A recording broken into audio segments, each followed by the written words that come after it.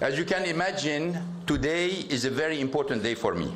One that I have looked forward to every single day for more than 400 days.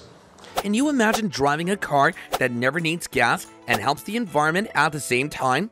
Well, Nissan just hinted at making that dream a reality. We're aiming to create electric vehicles with super cool next-gen batteries by 2029, and these new batteries will change the game. Even though Nissan's been trailing behind cool electric car brands like Tesla and BYD, other companies in Japan, they're eyeing a chance to zoom past the competition with a super cool new battery. This battery is called a solid-state battery, and it's supposed to be way better than the old ones. It's more powerful, cheaper, safer, and charge up faster than the batteries we have now. You can finally say goodbye to those yucky liquids inside regular batteries and swapping them for solid stuff instead.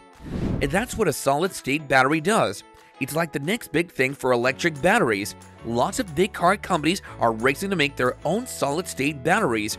Even Volkswagen and Toyota are joining in on the fun. Toyota wants to start selling cars with these cool solid-state batteries by 2027 to 28, but there are still some big challenges they need to tackle before these batteries can hit the market big time. Nissan showed a huge place near Tokyo on Tuesday, but it was mostly empty. They said they're planning to start testing a production line there by March 2025. If all goes well, they'll start making electric cars at the plant by April 2028. Once electric cars become popular, they'll be cheaper than regular cars with engines. And get this, they'll be super convenient too. You'll never have to make a trip to the gas station again, said Executive Vice President Hideyuki Sakamoto during a visit to the factory. During a tour of a new plant they're building, Nissan spilled the beans about their big plans. You might have heard of their catchy slogan, "Innovation that excites." It's Nissan. They're a Japanese car company based in Yokohama, Japan. The company sells cars under different names like Nissan, Infiniti, and Datsun. They also have special performance parts under brands like Nismo and ACH. Nissan's roots go way back, starting with the Nissan Group, which used to be Nissan Zaibatsu. Back in the early 2000s, Nissan was a big deal in places like China, Russia, and Mexico. They were even in the top 10 automakers worldwide, making a whopping $78 billion in 2022. By April 2018, they sold over 320,000 electric vehicles, making them the largest EV producer at the time. The Nissan Leaf is the second most popular electric car globally and the top choice in Nissan's electric lineup, just behind the Tesla Model 3. While Tesla leads the electric car scene, especially in China and the US, Japan's traditional car makers are catching up in the electric vehicle market. Electric cars aren't actually new, even though some people think they are. The first one was made way back in 1884 by an English inventor named Thomas Parker. He even planned to make lots of them. And one perk of electric cars is they're quiet. You won't hear any noise from the engine inside the car. On the other hand, solid-state batteries can cost up to 3 times more per pound right now, but they make up for it by holding 3 times more charge and giving you 3 times more battery range. What do you think about the challenges and if solid-state batteries are really going to make it big?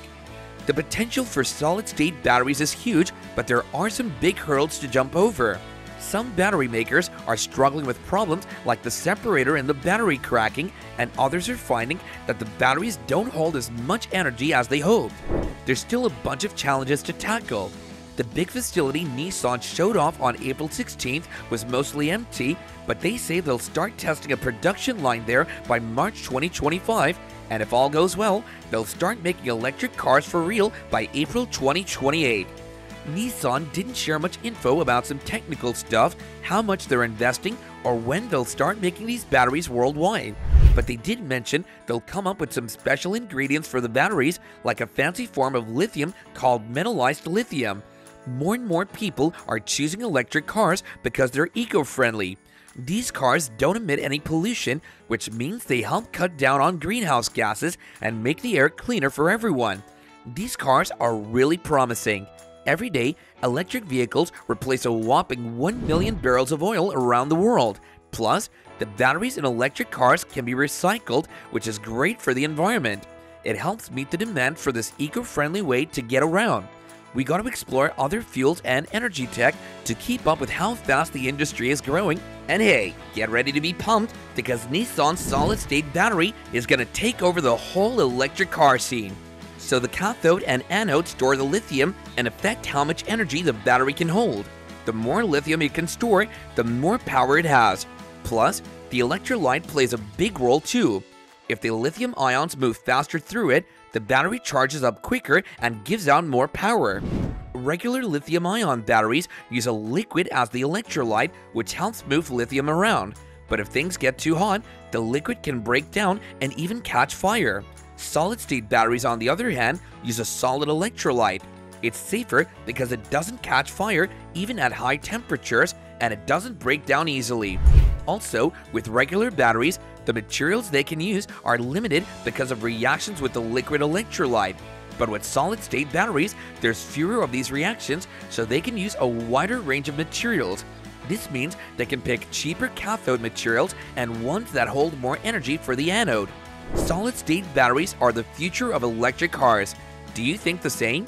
Do share your thoughts in the comments below, and also don't forget to hit the like and subscribe button before you go. We'll meet you all in the next one.